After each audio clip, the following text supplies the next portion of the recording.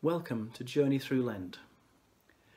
Today we look at the Gospel of John, chapters 9 and 10. By this point in his ministry, Jesus is well known for being surrounded by extraordinary happenings. People are increasingly asking him, "Who are you?" Now, one of the drawbacks of the written word is that it doesn't convey the vocal emphases of that question, which could be said in many different ways. We can imagine a Roman centurion, seeing Jesus approach, might address him dismissively. "Oh yeah, and who are you?" Disciples gazing into Jesus' eyes after witnessing him perform a miracle might ask, wondering, "Who are you, Lord?" And the Pharisees, bristling with indignation, might say, "Just who are you to say that?"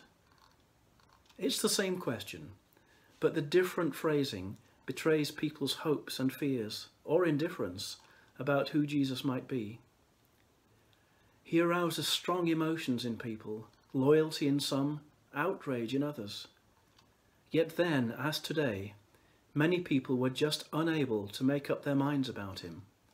And yet, this is the single most important question that we all have to answer.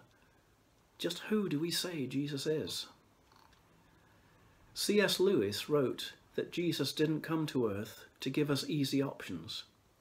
He did too many extraordinary, even outrageous things to let us get away with dismissing him as merely a well-intentioned human teacher. Lewis maintains that reading these accounts in the Bible, we are left with only three options to explain them. Jesus was mad, Jesus was a liar, or Jesus was and is who he said he was. We see all three of these reactions in the passage in John 9 to 10. In chapter 9, Jesus heals a man blind from birth. The teachers of the law react to this by calling him a liar and a sinner in 9:24, and call him demon-possessed and mad, 10:20. And when he answers their demand to say who he is, in 10:30, they pick up stones to kill him. So, who exactly did Jesus claim to be? It's very easy to read the stories of Jesus and somehow miss the immensity of his claims. In John 8:24 he says, "Before Abraham was, I am." In John 10:30 he says, "The Father and I are one." This latter claim was certainly not lost on the people who were there. They replied, "We are stoning you, not for any good work, but for blasphemy. You, a mere man, claim to be God."